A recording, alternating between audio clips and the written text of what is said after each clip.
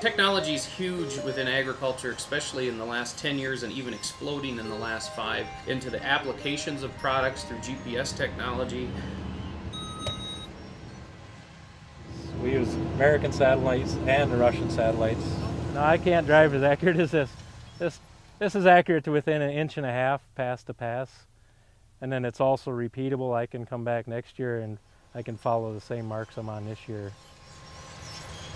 Having to be able to have variable rate application, instead of taking 10 pounds or 100 pounds of a product and applying it flat across every acre, GPS technology has allowed us to take that 100 pounds and on one end of the field it may need 150 because it's really low, and on the other end it may be high, increasing yields, thus more profit per acre, and then also more environmentally friendly. We're not just applying a flat rate on the field because we have no other options.